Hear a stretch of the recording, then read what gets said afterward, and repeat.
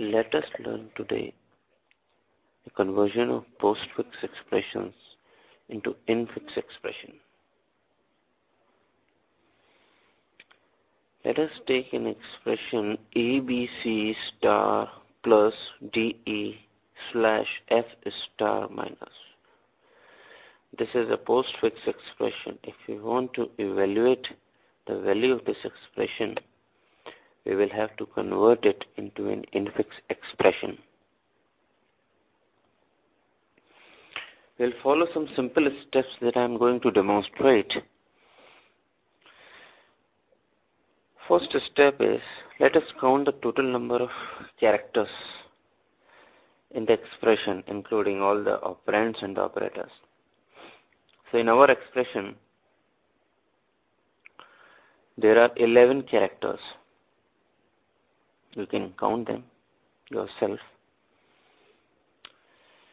Second, we take a stack of equal size, that is, in our case, size should be 11. So a stack having 11 spaces to store the characters. Now, how we are going to place these characters of the expression in the stack? Let's see.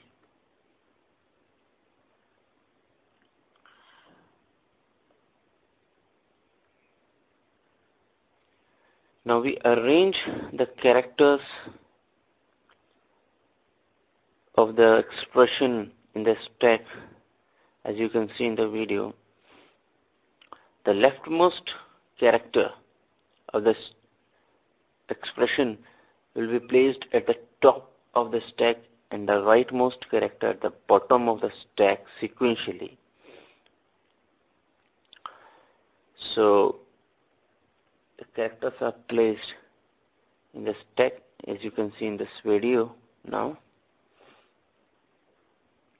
We'll follow the simple procedures of stack rules.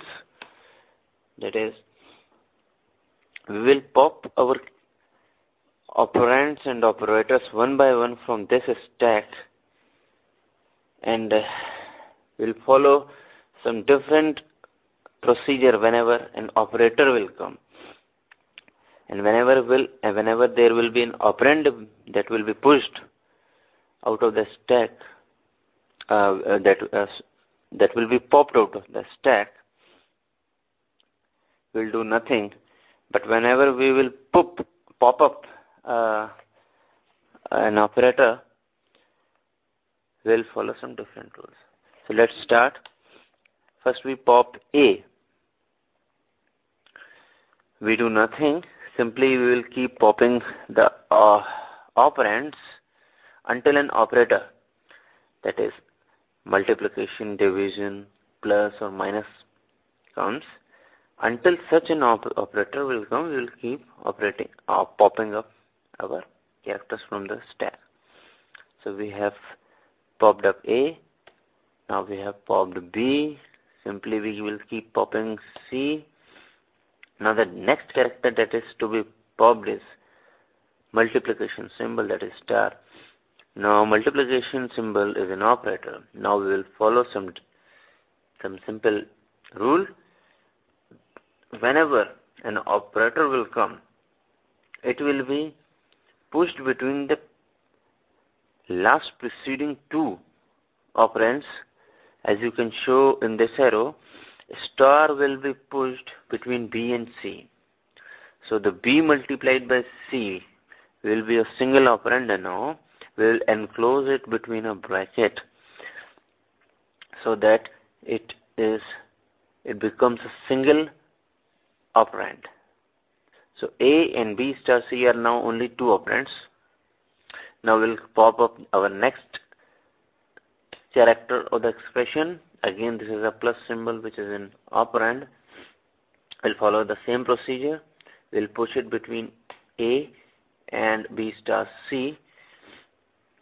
So A plus B star C is now a single operand. Now we'll Continue with the pop operation of the stack. We'll pop D. Now continue with the pop operation of the stack. We pop E. We'll again continue with the pop operation.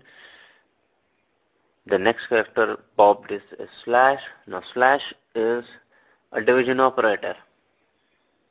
So we again follow the same rule. Whenever an operator is encountered for popping in the stack, we push it between the last two popped operands. So the last two popped operands are D and E, you can see easily. So slash will be placed between D and E. So D divided by E will become a single operand now. You can say it, and we enclose D by E in the pair of brackets so that it is not to be confused as two different operands. Now we come back to the stack for pop operation. We pop our next character, which is F. Again we pop the next character, which is star, which is a multiplication symbol. We follow the same rule now. Now the last preceding two operands are, as you can see in the expression, D by E and F are now two operands. We place our operator multiplication symbol star between these two. So D by E multiplied by F will become a single operand now.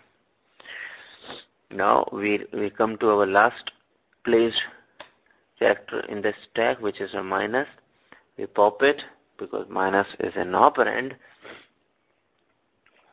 We place it between the last two operands that we are having in our stack. So you can see it, we place the minus symbol between the last two operands. So our final expression is A plus B star C minus D by E star F with proper braces. Now you can evaluate this expression for any given values of A, B and C and D, E and F. So now you can see that evaluation of postfix expression is quite simple if we use stack and follow a simple set of rules. I hope that your concepts for evaluation of postfix expression or conversion of postfix into infix expression is clear now.